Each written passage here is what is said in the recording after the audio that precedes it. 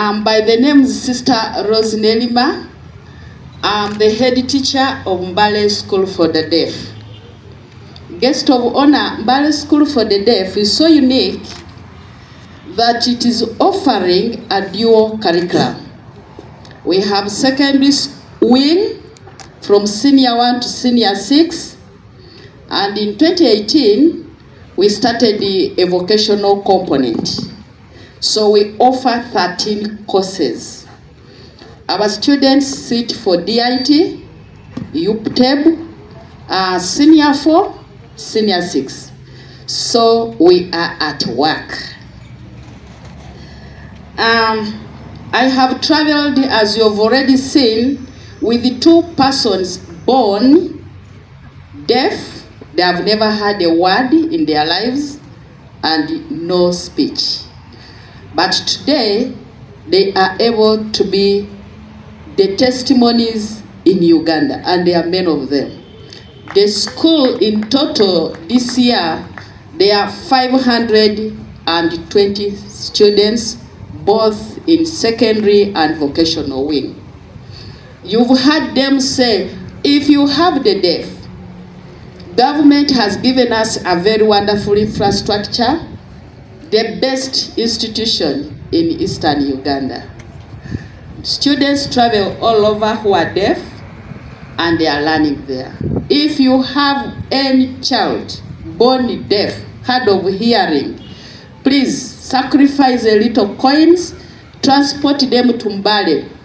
I will sacrifice to give them posho and beans, but turn them into better persons of this nation. We also have a sign language interpreter. He has to go at the same rate the way we are speaking. So we don't mind about how is he catching up.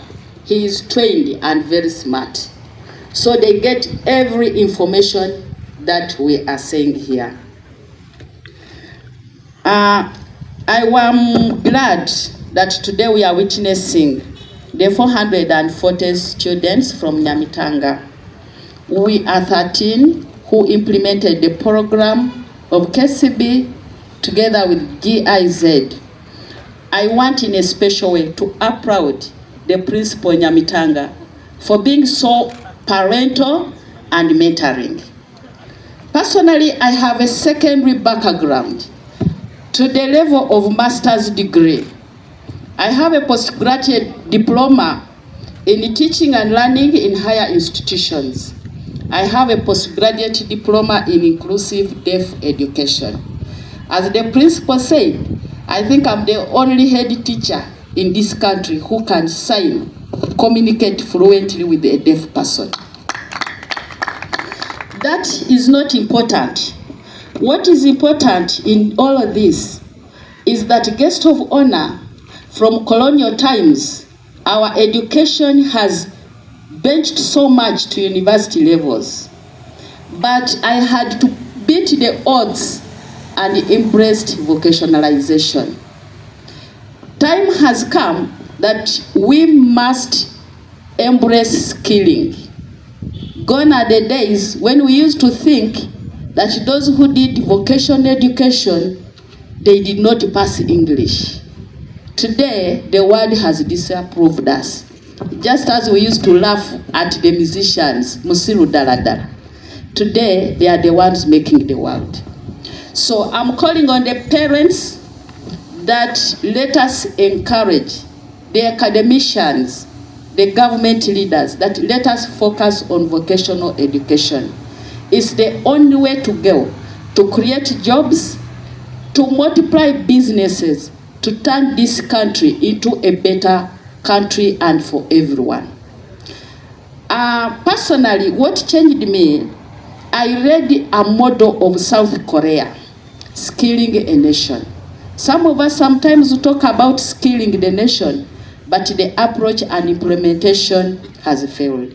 I want to tell the guest of honor and everyone that what KCB and GIZ have done, it is the perfect model approach that skilling a nation, skilling Uganda is going to come up.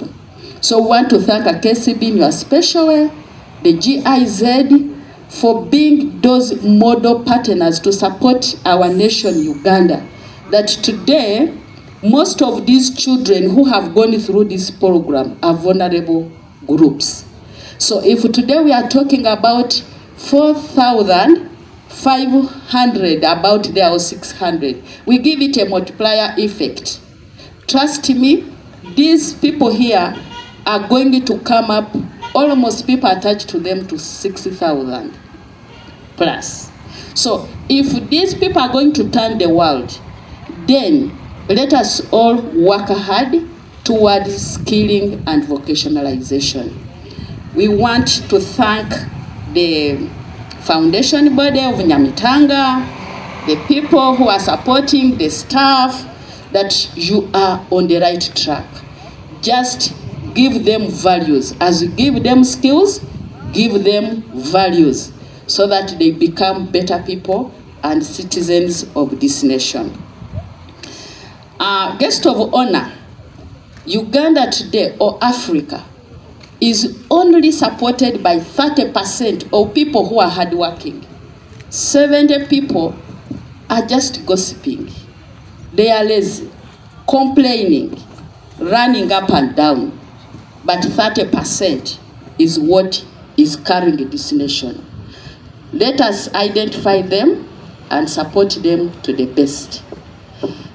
To the graduates, I only want to leave for you 3 things. That today is your day, that know who you are and what you want to be in life.